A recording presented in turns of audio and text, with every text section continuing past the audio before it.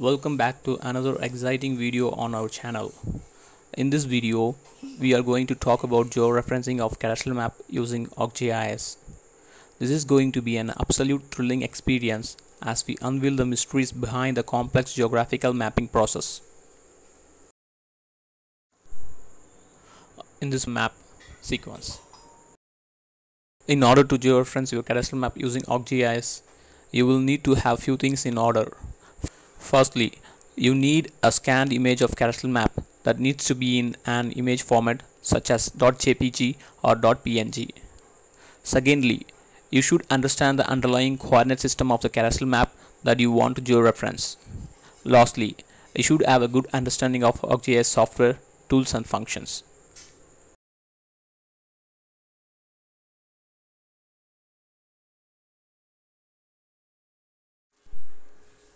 Once the ArcGIS is open, select blank map and click OK.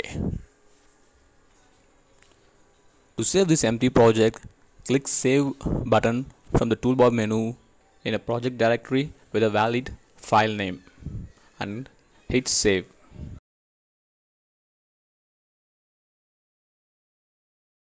Once empty project is created, import the area of interest with a suitable reference coordinate system into the ArcGIS and add base map by clicking Add icon and select image.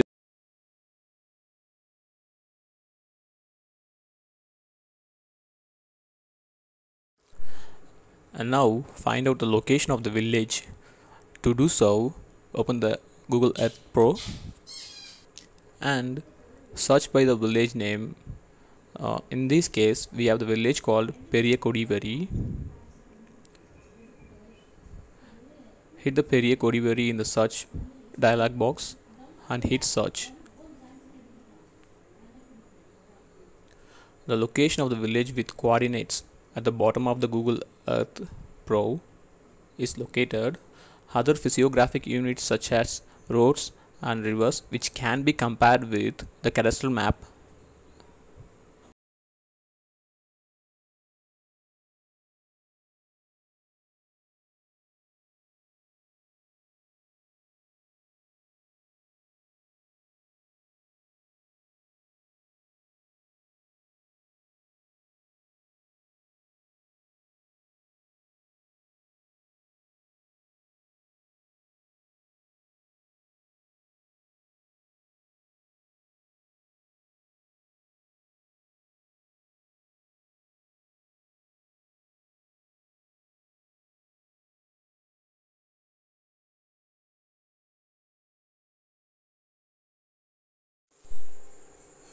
First step in the georeferencing process is to add your scanned images of the cadastral map to ArcGIS.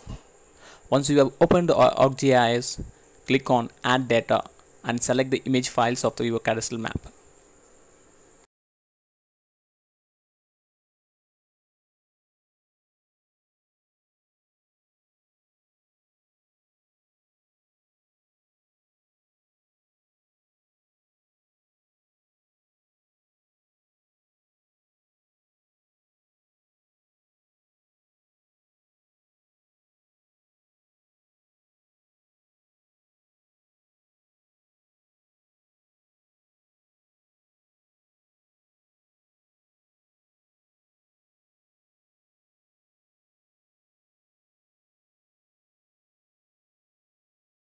In Layers, double-click on the image that will be georeferenced. In Layer Properties, navigate to the Display Settings and set Transparency to be 70% and click OK. This helps in finding ground control point with respect to the points in cadastral map. In order to adjust the cadastral map with reference to the scale of the base map, click the Georeference from Toolbar menu and click Fit the Display.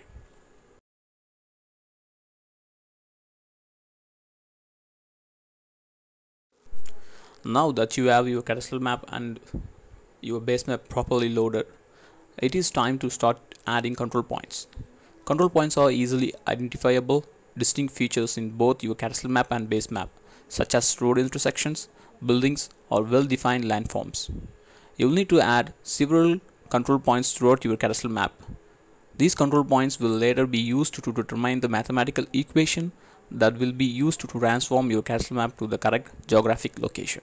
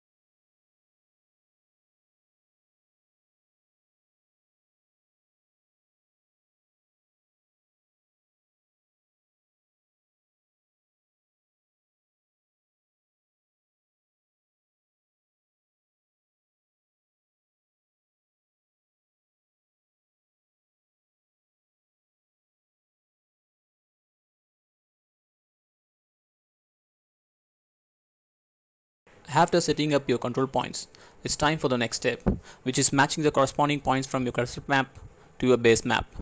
You will need to select the control points you added in both the cadastral map and the base map respectively. Once the points have been selected, you can use the georeferencing tool to spatially adjust the cadastral map to the base map. To do so, navigate to georeferencing in toolbar and select update georeferencing.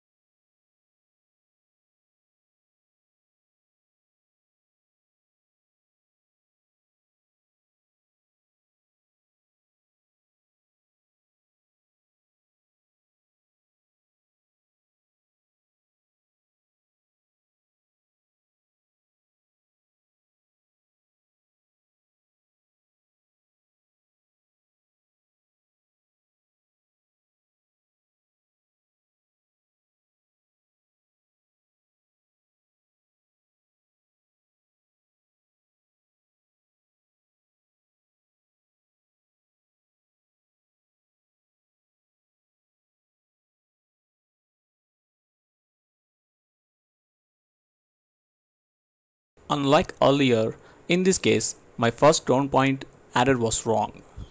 When I remove the point from the view link table, my image layer disappears.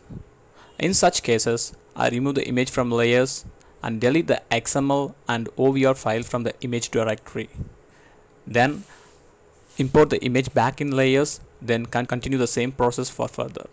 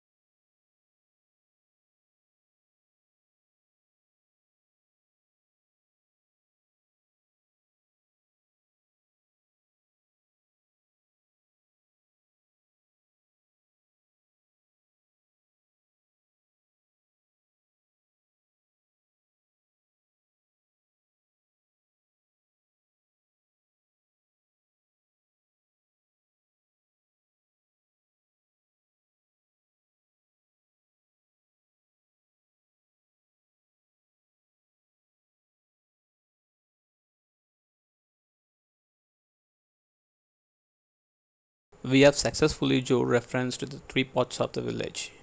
Hope this video was helpful. Thanks for watching. In next tutorial, we will be learning about how to merge these three parts together and create a single map file.